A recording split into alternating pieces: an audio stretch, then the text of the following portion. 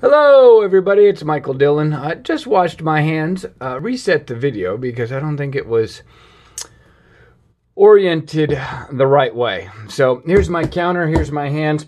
I wanted to show you what we're going to be using today, all the ingredients. We got some, none of these are sponsored, Grey Poupon. And then we have this stuff. I get this from my Italian deli. It's really good. It's kind of like muffalata sauce, but it's got all these seasonings. I'm going to put a little bit of this cheese on here from Costco. It's some Gouda cheese. 1 tomato. And then some romaine lettuce. And then some tuna that I made up yesterday. Maybe a pinch of Himalaya sea salt. I don't know. And then back here, my unrefrigerated Best Foods real mayonnaise. I don't recommend that you... Oh, and a little bit of basil. I don't know what I'm going to do with that. I don't recommend that you use unrefrigerated mayonnaise. However... Oh, and then I got these at Costco. Famous Dave's signature spicy pickle chips. I wanted a little jar of pickles. And what did I get? A giant jar because it's Costco. Spent $42 at Costco. And I spent $19 at Tehran Market, where I was able to get the yogurt I want. I'll show you that. I can't hardly read some of the words. It's Alibala or Abalia probiotic yogurt. And it's supposed to be real good. It's got a high fat content, so I'll do a review on that tomorrow. What are we gonna do here? I got a cutting board. That's what I got. I got these bamboo cutting boards. Highly not recommended, probably because they're not sanitary. I like washing my lettuce, and I washed my tomato. I like washing my lettuce as I use it. And then I don't use one of those fancy dryers because I have a real small space here in my kitchen. You're looking at my kitchen counter, by the way. That's it. It doesn't get any bigger than that. Let's taste this lettuce.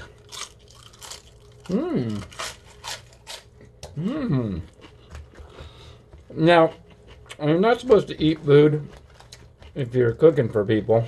I'm cooking for myself, so I'm not worried about it. I have a higher level of cleanliness when I'm cooking for friends and family than I have for myself. I'll try to maintain a pretty clean kitchen. The best part about what we got going on here... Oh, and an avocado. That's going to be really good. I think this is the ripest avocado I have. Or is it this one? Definitely. This is the ripest avocado I have. And I'm going to need a knife or two. Oh, and a little bit of onion. One of the best things about this sandwich is it's going to have... You know when you hide your onion from yourself and you can't find it? I'm telling you, I hid my onion. I'm about to call the onion police.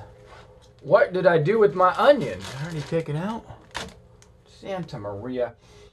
I might have used it in some soup that I made. It's not in here. Well, I take everything out of my crisper.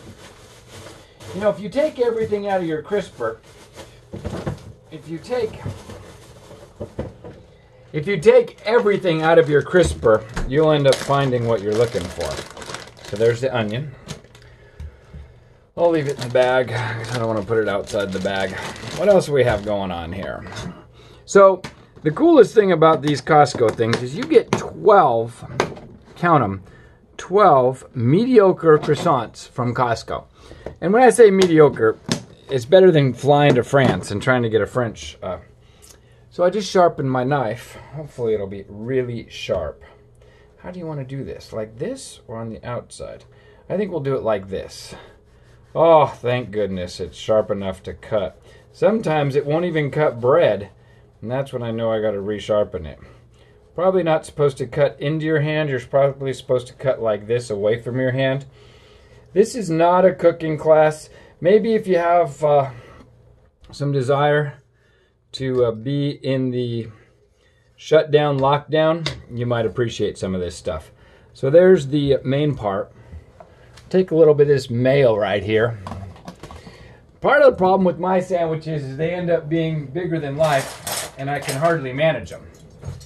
So I'm going to take a little mayo. That's a little mayo.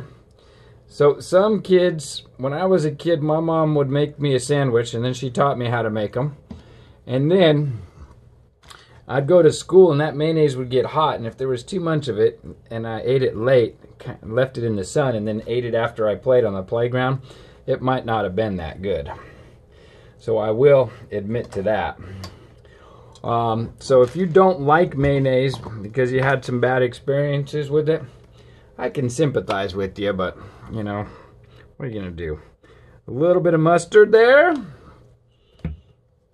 I'll probably get a jar of Grey Poupon instead of that squirt jar, because I don't like the way it dispenses out of there, and it ends up being out of control. So I'm getting really tired of my own cooking, by the way. So this stuff has a ton of ingredients. It's got some olive oil in it, or some kind of virgin olive oil or something. So I just take a little scoop of it like that, and then I just put it on here. It's pretty good. I also put some of this in the tuna I made, so probably overkill. I'll take this little tomato and start slicing her up. Usually what I do is I buy these hothouse tomatoes, and if there was 2 of us here, I'd be happy to make 2 sandwiches with these 2 tomatoes. Since there's not, I end up eating the ends because they don't go well on your sandwich. And then I'll load it up. 1, 2, and I cut out the core right there. 3. And I got 1 more I can put in there. It's going to be one of those big sandwiches. It's really hard to manage. And you kind of have to eat it in private, because now I don't know what to do. I just have to eat these.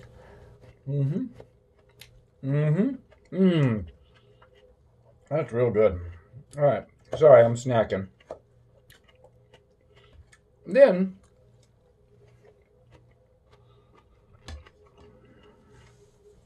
I'll take my little towel. I really use these like rags. I'll probably wash them. I probably go through 2 or 3 a day. I just use them and then I throw them in the wash. Because if you're going to wash 1 rag, you may as well wash 6. So that's why I just throw them in the darn wash. I don't even hesitate to try to conserve, because if I have to wash something, I'm going to do a whole load. Put some onion on there. All right. Then I gotta like break that lettuce up a little bit so I don't bite the whole thing. Sometimes I'll just take the stem out. I don't need that. There's a little bit of lettuce. What else do we got to put on here? Oh, we got to put some pickle chips. I'm gonna put the lid back on the mayo.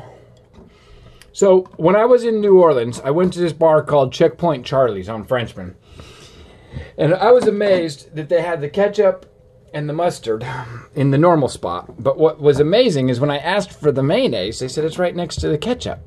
And I was like, okay, I can't even open that. Oh, I must be getting weak hands. So I couldn't believe it, but the ketchup and the mayonnaise were in a tray that should have had ice in it in a normal world. But in New Orleans, there's no such thing as normal. And the funny thing was, the mayonnaise was not refrigerated either. So I told my friends about it. I said, the mayonnaise is not refrigerated. And they said, you don't have to refrigerate mayonnaise. It's hotter than heck in New Orleans. I don't know if you ever know what it's like to be that hot. It is really hot in New Orleans. And gosh, I asked a friend, and then I asked my caterer chef, and they said as long as you don't refrigerate mayonnaise at all, it doesn't have to be refrigerated. Once you refrigerate it, then you have to refrigerate it. And I kept an eye on that mayonnaise, and it never went bad. I would always go back to Checkpoint Charlie's, get me a hamburger and some fries, and son of a gun, if it did not need, I like extra onions, what the heck. Son of a gun, if it did not need any refrigeration. So I'm going to try it. I bought this thing of Best Foods mayonnaise. I'm in California. I'm going to see if the same rules apply to California. You know how some people say, well, you can take off your PPE if you're eating because that's okay. So I'm going to see if this mayonnaise knows the difference between being in Louisiana and being in California. Because if it knows the difference, then it'll spoil in California, but it won't spoil in Louisiana. So I cut that, careful not to go through your finger. And then some of these avocados I've had for too long. You know, it's hard as a single man to cooking for one person to get avocados and eat enough of them when you buy them at Costco. I try, but it's hard. All right, so there's the meat and potatoes of the sandwich. Now, it's important for me, you got to hit a little salt. So I got this salt from a very special lady who's no longer with us. I got that salt shaker. I really liked that salt shaker because I didn't have a salt shaker from my grandma no more because it rusted out. The stainless steel made in Japan wasn't really stainless. Imagine that. So I got that salt shaker there. But when I went to the Tehran market, where everything's cheaper, they're nicer, they don't give you a hard time about the kind of face mask you wear, and they even were positive about my shirt. If you're a friend of mine, you know what shirt I was probably wearing here in beautiful Santa Monica. So I guess you just take this and you go like that and you sprinkle it over it. Because you got to salt your tomatoes, you got to salt your avocados, and some of you will probably tell me there's enough salt in this oil stuff in the pickle, but that's okay. I like salt. Then you take this. Now, I went away for 4 hours and left this on the counter, but that's okay because as a kid, you probably had a school lunch with a tuna sandwich in it, and you probably left your tuna sandwich and you ate it 4 hours later, so I'm not worried about it. I've got a stomach like a dog. Don't try this at home. This is just how I do it. Now, get a little bit, get back over there. And that's basically how I make my sandwich. I didn't make the tuna. There's a lot going on right now, and I'm cooking at home. I don't like it, but here in the beautiful city of Santa Monica in the state of California, everybody's scared to death to open up a restaurant, and apparently the governor, I don't have a TV, so I don't know these things. Somebody just recently told me the governor opened up for 2 weeks to barbers. I don't understand that, and because I don't get a haircut. To barbers, sorry Mel, I don't like getting haircuts. To barbers and to restaurants he opened up, and then 2.5 weeks later they closed it down. So who knows what's going on with that. But in case you're watching this video in a year or two from now, that's all pointless, because here's the sandwich. Now, the hard part, everything's right here. The hard part is to eat this sandwich gracefully. So I'm going to take my Corel that I bought at Target. I bought these plates here now 31 years ago. I'm going to take those iris ones, and I'm going to put this here. Oh no, it's getting away from me. Got to stick it back in there. I'm going to put this right here. Ah, it's falling apart. And I'm going to try to mush it in there like that. So it's all mushed in there. Now it's important, I don't know if you can see it, but I got a roll of paper towels right here. It's important that you grab a paper towel before you start feeding yourself this. Right now is the time where you give me a big thumbs up, a like, and a subscribe. This is Michael Dillon. Thanks for sharing with your friends. Give me a comment. Tell me what I did wrong.